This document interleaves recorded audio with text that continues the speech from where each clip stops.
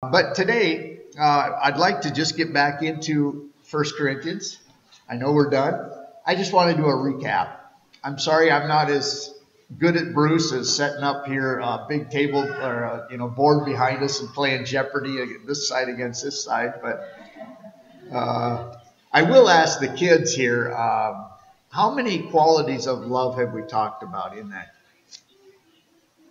How many? Do you remember how many qualities? How many things of love? How many? Wow. Very good, Peter. I ask now a raising of all the adults' hands. Who knew that? That's what I thought. Maybe I'll have to make adult notes too. No, thank you, Emil. That was very good. That's it. That's what we talked about. And now, I guess at the end of this too, would you describe the love of God a little differently maybe than you would have a few months back? When you think of the word love and God's love, agape love, and how different it is than the word, how it's used in the world. Again, I'll just take verses. I may not even give references to them. I know I got 15 to go through, and I'm not going to hold you up very long. I just want to, 1 Thessalonians 4, 9 and 10 reads this, "Now concerning brotherly love, you have no need for anyone to write to you, for you yourselves have been taught by God to love one another. For that indeed is what you are doing yourself." Okay, that's what you are doing to all the brothers throughout Macedonia. "But we urge you, brothers, to do this more and more." And so this morning, I would urge myself and urge you as a church body. I urge you to do this more and more. In other words, there's still room for growth in love and how to love one another. There's room for me to grow. And as we go through these, I think you'll agree that some of them are very convicting. And I see in my own life how I need to grow in this area. And these 15 qualities that he talks about love are not just the cafeteria style where you pick and choose each one that you want to say, "Oh, I fit that one," but it means just that you need more work in one area than another. And by the grace of God, we grow in these areas. So we urge you, brothers, to do this more and more. And they did. You read 2 Corinthians and you find out, or 2 Thessalonians. But the priority of love, let me just read the beginning again. "If I speak in the tongue of men and angels, but have not love, I am a noisy gong and a clanging cymbal. And if I have prophetic powers and understand all mysteries and all knowledge, and I have all faith, so that as to remove mountains, but have not love, I am nothing. If I give away all I have, and if I delivered up my body to be burned, but have not love, I gain nothing." And I guess from this, you can preach the best sermon ever preached. Or you can be the most religious person, always in church. It doesn't matter if you don't have love. You're still a big zero, a big nothing. Your life profits you nothing without love. And so the priority of love we see in this passage. And now the 15 characteristics briefly. And all of them, as a reminder, are in the present tense. Love is. What is love right now? And in I believe it's verse 4 we begin. Love is patient. Love is patient. So anytime I find myself being impatient, I can just say, "Dan, that's not love." That's not love. Lord, help me. Help me be more patient. And so we go to him. And so I'll start with that one first. Or some of your versions will say long suffering. Some of your versions will use different. I'm not going to spend time going again through that. But West translation was that love meekly and patiently bears ill treatment from others. Okay? 1 Thessalonians 5:14, "And we urge you, brothers, admonish the idle, encourage the faint-hearted, help the weak, be patient with them all." So it's my duty, the duty of the elders of this church to be patient with you all. But to encourage you, to admonish you as well, and to help the weak. But to be patient with all. And we all, again, that's court. We do that one towards another. We need to exercise that patience towards one another. And again, this comes by abiding in Christ, right? As we abide in Christ, then the fruits of the Spirit will begin to manifest themselves. And again, his reminder to us was that without me, you can do nothing. So we need him. Again, it goes without saying. Love is patient. Love is kind. Again, present tense. It is kind right now. It's kind of the heads and tails of the same coin, right? Patience is restraining yourself when someone else is irritated or wronged you. Kindness is positively showing grace to those who tested your patience, right? Doing something in return that's kind. Your response. Okay, you're patient. That's good. And it's good to be patient. But now how to even do something more positive and show grace is to be kind to them. And so that's kind of the heads and tails of the same coin. Jesus himself said about this, about himself too, but love and to us, love your enemies. Do good. Lend, expecting nothing in return. And your reward will be great. And you will be sons of the Most High. And then listen, this is this part, what God says about himself. For he is kind. God is kind to the ungrateful and the evil. God is kind. If you think your kindness is extended, well, I just can't be kind to this person anymore. Think of God who says that when we love our enemies, again, all impossible things to do without the Spirit of the living God in us.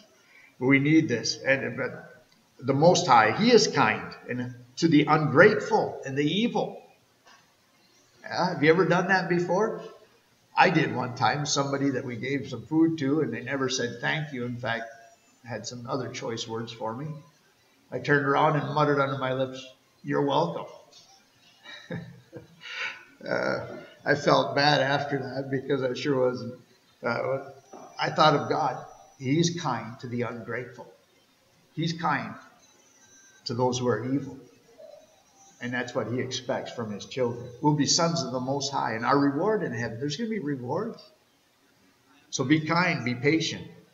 Be patient, be kind. And then it also says that he makes the sun to rise on the evil and the good. And sends rain on the just and the unjust. Isn't that's always amazed me.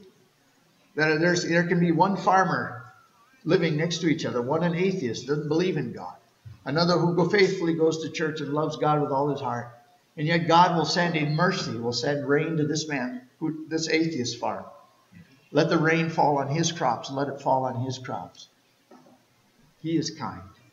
He makes his sun to rise on the evil and the good and sends rain on the just and the unjust. Be kind. What's the golden rule? Do to others as you would have them do to you.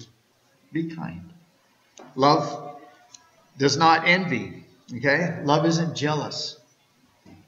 Jealousy is actually in that list in Galatians of the works of the flesh. So he says, love is not jealous. These qualities that we talk about, this is the first one that's negative. Half of them, roughly half are negative, half are positive. But it's not jealous. In other words, it's not a gift of the Spirit, okay? There were divisions in the church. And what was driving those divisions was jealousy. I'm of Paul. I'm of Apollos. I'm of this group. And they had their own factions. And there was jealousy going on in there. And we know what jealousy does. Joseph's brothers. They sold him into slavery because of jealousy. The religious leaders of Jesus' day. They delivered him to be crucified out of jealousy and envy. And so love does not envy. Isn't jealous. It's not envious of what another person has or achieved. Love finds a self of contentment where I am and with what I have, and rejoices in what someone else has accomplished or has, right? So I think these are great things. Again, love. This love of God is like that. And that's what, again, throughout it all, I think we've been talking about, haven't we? That if you want to see the perfect picture of all of these things, look at the Lord Jesus. All right, love does not boast. In other words, it doesn't brag. It's kind of verbalizing your pride, really. Boasting. How good I am, and so on. But in the case with the Corinthians, too, they had put up with a man who had his own stepmother. in the church, and they were bragging about it. Paul says to him, he says, your boasting is not good. You're boasting about this isn't good. You think you're showing grace. See, the way to show him love is kick him out, and hopefully it'll come back. Repent. And so he dealt with that, and he says, a little leaven leavens a whole lump. You let this go. Pretty soon everything goes in the church. And so he dealt with it. But it says they were bragging about it, their tolerance and so on. But here, love doesn't boast. That's and then the next one is love is not arrogant. That is puffed up with pride. It's an attitude of superiority. I'm better than others. You kind of look down your nose on others and self-focused. If you want to be great, there's a song we used to sing, if you want to be great in God's kingdom, learn to be the servant of all. Right? There's no room for pride in that kind of thing. And a good verse to memorize, we had all our children learn this and memorize this verse from Proverbs 27:2, that let another praise you and not your own mouth, a stranger and not your own lips. So pride, arrogant. Love is not that way. Love is not arrogant. Again, the next one, number 6, is love is not rude. It's related to arrogance, as Bob clearly showed me after that. Arrogance is manifests itself most often in rudeness. If you're arrogant, you respond to people in a way that's rude. To behave shamefully or disgracefully, insulting other people, or ill-mannered. Really not showing much of an interest in other people. Love is not rude.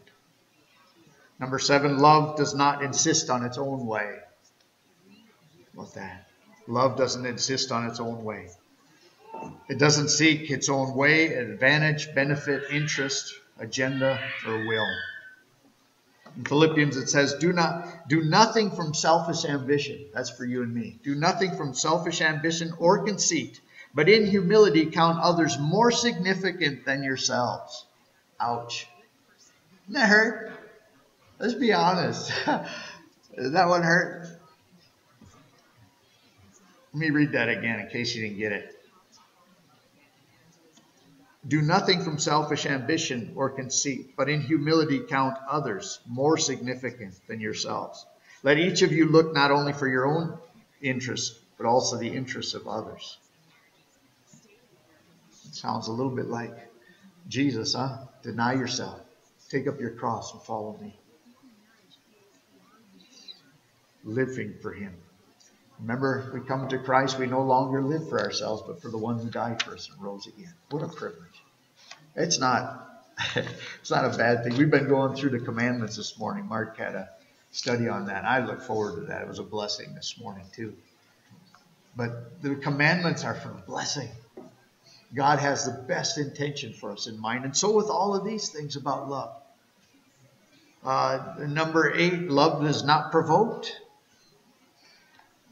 Some of your versions say irritable, but God isn't easily provoked either. And the description God gives of himself at least 4 times in the Bible is this.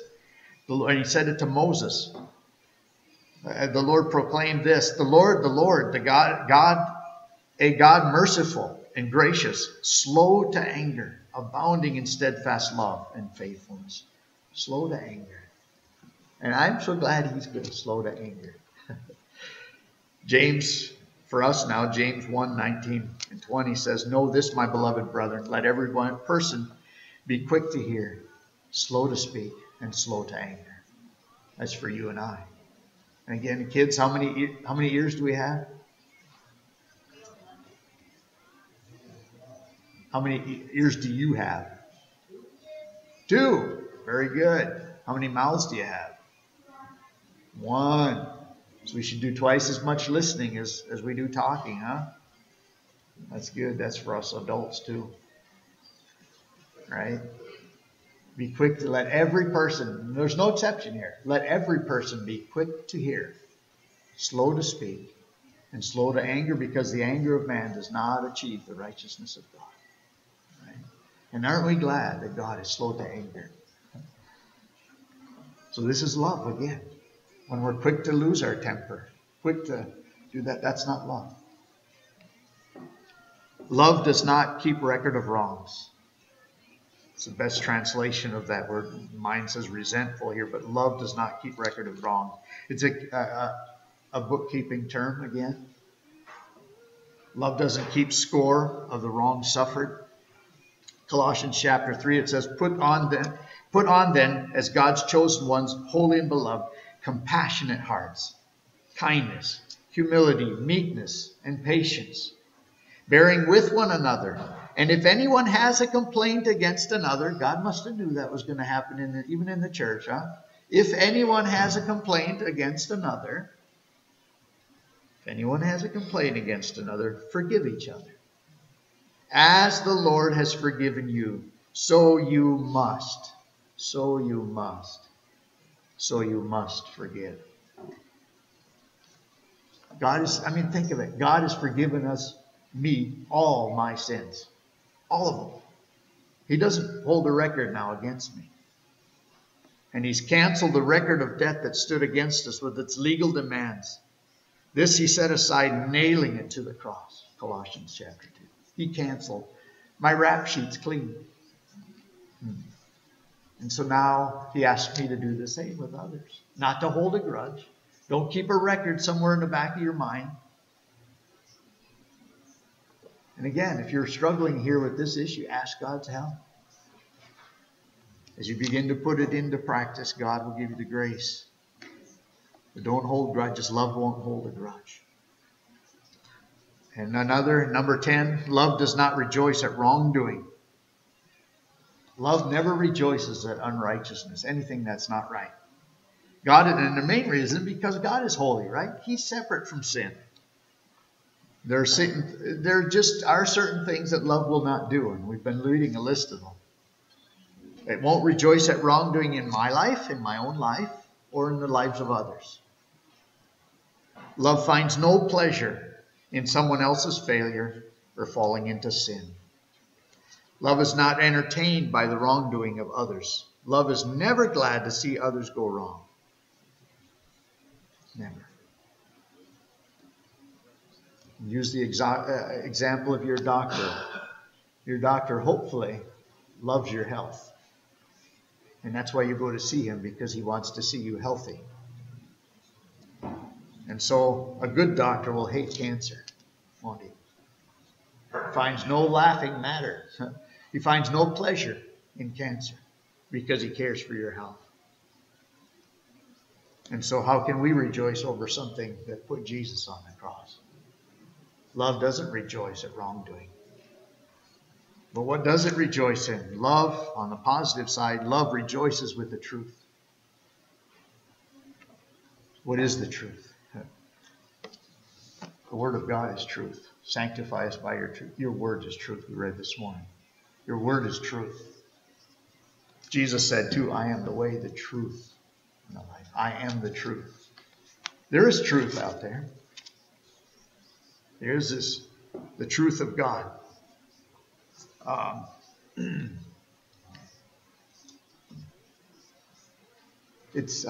think you used a different example, but kids, can you tell me if stealing is wrong? It's wrong. How do you know that? It's one of God's commands. That's right. But what if society now says, I think we're going to allow stealing to be okay? Does that change God's command?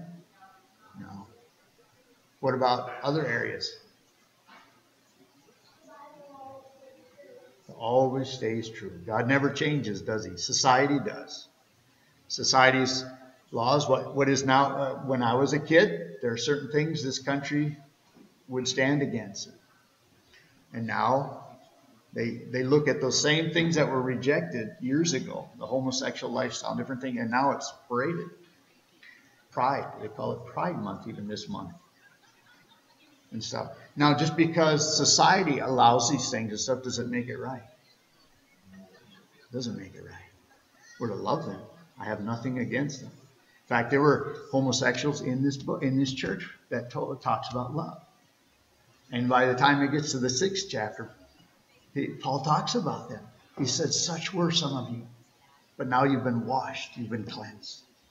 you're not the same person you used to be. And so it doesn't matter what society allows or disallows. It matters what does God say, right? So love always rejoices with the truth. Love will always rejoice with the truth and side with the truth. There are some verses to help you along with those things. Let love be genuine. Abhor what is evil. Hold fast that which is good. Isaiah 5 says, woe to those who call evil good and good evil, who put darkness for light and light for darkness, and put bitter for sweet and sweet for bitter. Proverbs 17 says, he who justifies the wicked and he who condemns the righteous are both alike an abomination to the Lord. So love rejoices with the truth. And John, the disciple, said this, I have no greater joy. No greater joy. What does it rejoice? I have no greater joy than to hear that my children walk in truth. And I can say the same thing too. That brings the greatest joy to a father's heart. His children walk with God, who is the truth, and walk in truth. And so love rejoices at those things. Love rejoices at what God calls wholesome. Agrees with God on every issue. All right, now we get towards the end. He says, love bears all things. Now we get to the all things. And so I guess with this last one too, young people, older people, are you walking with God? Are you walking with God?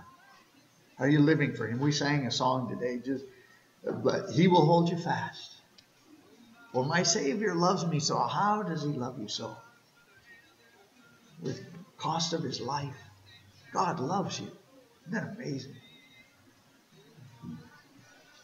And so he's basically set up the Christian life with two basic commands, right? Can sum it all up. Love the Lord your God with all your heart, soul, strength, and mind. And love your neighbors yourself. That's in a nutshell. He says, owe no man anything. Don't owe anybody money. But he says, owe him this. Owe him love. Owe no man anything except to love one another. For this fulfills the law, the commandments. Isn't it neat? Love. The Christian life can be. So let me ask you that question. Do you love God here today?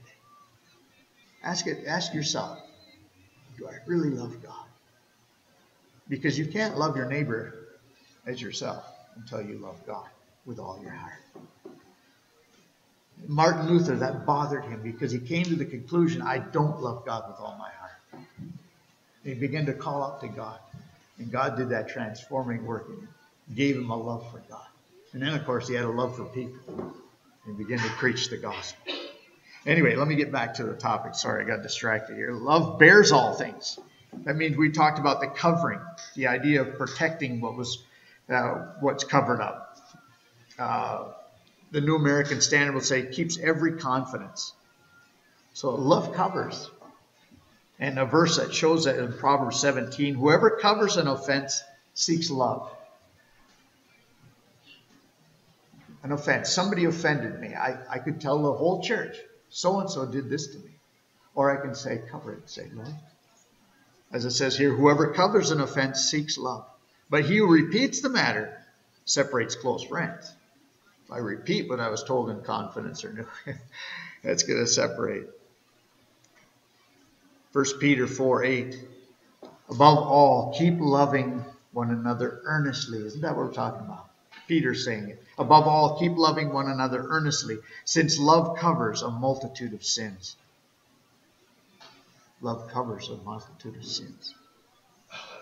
And you must have Christ to have a covering for sin. Romans 4 says, blessed are those whose lawless deeds are forgiven and whose sins are covered. So now in return, we cover others. And then love bears or covers all things. This next is love believes all things. Love believes the best about other people. The best about your brother or sister around you. Love refuses to believe an evil report. Really. That's gossip often. At least until it's confirmed. And then if it is something, love covers the worst in people. But love also believes the best of others. And if something is proven to be true, that a fault is found, out to be true with 2 or 3 witnesses, whatever, then love hopes all things. Love hopes all things. Love hopes that that brother or sister that has offended you, that God is at work in their heart too. He who began a good work in you and in my brother or sister will also bring it to completion. God work in their life. So love covers the worst, believes the best, and when faults of others are proven to be true, that love hopes all things. That's to trust and expect. In other words, love hopes all things as well. It's impossible. Love never writes somebody off and says there's no hope for them. It's impossible. Nothing good will ever come from this person. But if you've been hurt by a brother or sister, love always hopes for future reconciliation. Even with the world. Or with the child you might have. Love hopes for future reconciliation. Love believes that God is at work in the offender's life as well. I am sure of this, Philippians, it says, I am sure of this, that he who began a good work in you will bring it to completion at the day of Christ Jesus. And then love endures all things. This love of God endures all things. It means to endure the tough times. It's used as an army. Again, we talked about this recently. As an army holding its position in combat. The idea is that we keep on loving others as we're under the difficulty or strain of that relationship. To bear up under hurtful words. To bear up under, and you can fill in the blank, whatever you might be going through. 1 Peter 2:20. For what credit is that to you when you sin and are beaten for it? You endure. But if when you do good and suffer for it, you endure, this is gracious in the sight of God. Romans 12. Repay no one evil for evil, but give thought to do what is honorable in the sight of all. If possible, so far as depends on you, live at peace with all men. As far as possible. So far as it depends on Dan Breckner. Put your own name there. So far as it depends on you, live at peace with all men. Love endures all things. And I think this is one I forgot to mention the last time, but I circled it this time. This scripture is meant to encourage us when we are discouraged. And it's Hebrews chapter 12 and verse 3. Consider him, that is Jesus, okay? Consider him who endured from sinners such hostility against himself. Why should we consider him? Lest you, or so that you may not grow weary or faint-hearted. When you start to get weary or faint-hearted of enduring all things, or all these things we've been talking about today, or that person, you get to the point where you don't think you can do it anymore. He says, consider Jesus. Consider Jesus, who endured such hostility of sinners against himself. Lest you be weary. So that verse there is meant to encourage us. When you're getting down, think of what he went through, and that'll give you strength. If he can do it, greater. What's the scripture say? Greater is he that's in you than he that's in the world. Greater is he that is in you than any challenge you'll ever face, or any difficult person that would be out there for you to love. Huh? God's greater. And I'll close with the last verse here, John 13:34. A new commandment I give you, that you love one another. Just as I have loved you, you also ought to love one another. By this all people will know that you are my disciples, if you have love for one another. I'd say, I don't know if you've benefited by this study, but I have. In reviewing it even this week, I've been blessed by it. Tradition says that John, the disciple John, when he was so old, he's the only really disciple to survive and without being killed, really, they think. Because Jesus said, what is it, John didn't, he didn't die a martyr's death, as what compared to a lot of the other apostles. So when he was old, they say they would have to carry, he was so feeble that they'd have to carry him to church and carry him to. And if you were a visitor there, and you know, this is maybe one of the last guys that to walk and talk with Jesus, and I'm sure they got people visiting that church just out of curiosity. I want to meet the disciple John, somebody, the last person to see Jesus alive, who walked with him, who was known as the disciple who Jesus loved. And I can imagine people come and say, oh, I want to hear that man preach. And so John was brought to the church, carried by men. And they set him down to say a few words because that's all he could say at that time. He just said, my dear children, love one another. That's all he said. So if you're a visitor wondering what the great apostle of the faith who actually walked with Jesus, he just had that one line. You read through the Gospel of John, you read through 1st, 2nd, 3rd John, you find a lot about the love of God in there, don't you? And he, even till his dying breath, was, my dear children, love one another. And so this is possible, and I can say that I've seen it, the love of God displayed in many of your lives. It's been towards Shelley and I and our family. We are so grateful. You have displayed that, and you've walked it and lived it out, many of you, and I want to thank you for that. And I say this concerning my own life. There's still room for growth, isn't there? And I still get it wrong sometimes, and God has to correct me. But we're not alone in this, are we? Love one another. What's that look like?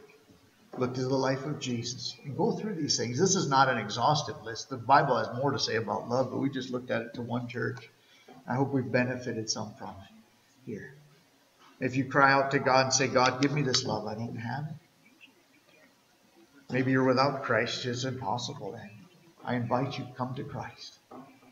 A verse we looked at today where Jesus looked at the disciple and the people around him and said, listen, come to me.